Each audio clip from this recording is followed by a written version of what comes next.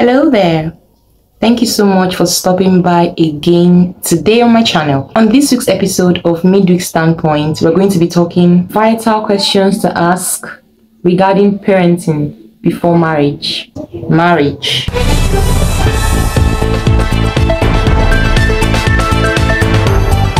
Before I go ahead, let me apologize for any background noises you might encounter during the course of this video.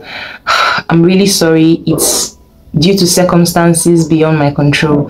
So kindly bear with me and try to concentrate on the value I'm trying to pass across. Thank you. So like I said, we're talking marriage today. Marriage. Some people dread it, some people look forward to it, some people shy away from it, some people have made a decision to never get into it. And all of these reactions stem from what is obtainable in our society today. But let me just tell you something that is true. Marriage is a beautiful thing when you do it with the right person.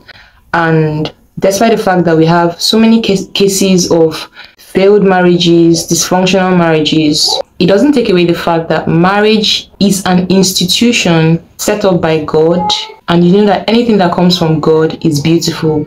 Another fact is that there are beautiful marriages to look up to, but the thing is, would I say due to the advent of social media, it looks like all we see on our screens are cases of failed marriages. But that is not the point of today's discussion. The first important discussion should be about faith.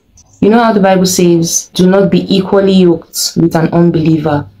What that means is not, oh, segregate or don't have anything to do with them or outrightly disassociate yourself. No, of course, that is not what Jesus preached. If you're conversant with his work on earth and his ministry, you can see that he mingled with even people that were far away from having a relationship with God, right?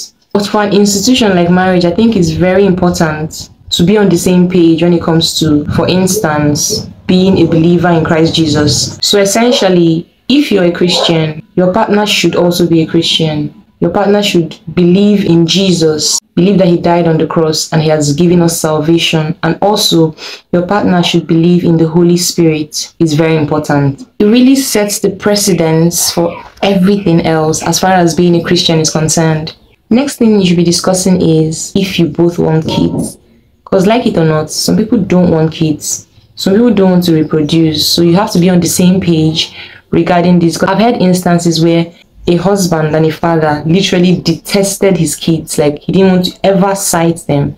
And of course, that's a very huge issue in a marriage. And it could go both ways, right? I've also heard ladies say they never want to have kids. Like they have decided that they don't want kids. So imagine going into a union with somebody like that, while you on the other hand would love to have kids, despite the fact that they could be a handful. You don't mind, you want your generation to keep transcending and growing and all of that. You're definitely not on the same page, and so it is something vital. Then of course, when you have agreed that you both want kids, the next thing is to agree on how many kids you actually would want to have. For instance, if you want 2 kids and your partner wants 4 kids, you can come to a common ground of, settling for 3 kids. But if the 4th one enters, no wahala. But you get my point. Like, try to agree on how many kids you will eventually have, and also how strongly your partner is holding on to the number of kids they want, if they are willing to be flexible about it or not. It's really important. Another topic of discussion should be, what kind of values would you like to instill in your kids? And I think this takes us back to the first point of your faith. It is a very huge determinant of the kind of values you would want to instill in your kids. A good Christian person would definitely want to pass down Christian values to their kids. And if you're married to somebody who doesn't share those values, it's going to be a problem. So you see the point. So now, like I said, let's say you have established a common ground regarding your faith, right? Discuss the kind of values you would want to instill in your kids. It just helps to be on the same page, faith-wise.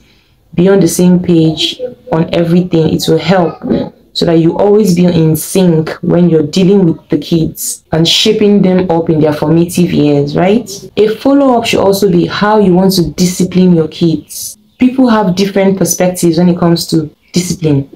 One person might believe in spanking, the other person might believe in taking away devices. Someone might believe that, oh, kids should have a cell phone as soon as they are 10 years old. The other believes you don't deserve a cell phone until you're ready for college or university. So try discussing these things and reaching a common ground. Another very important question you should be asking your significant other to be is, how would you react if any of your kids begin to question their gender or sexuality? This is a very important question in the world we live in right now. So you need to know that you are a force with the person you're getting into marriage with, so that if that kind of challenge presents itself, you will know how to handle it.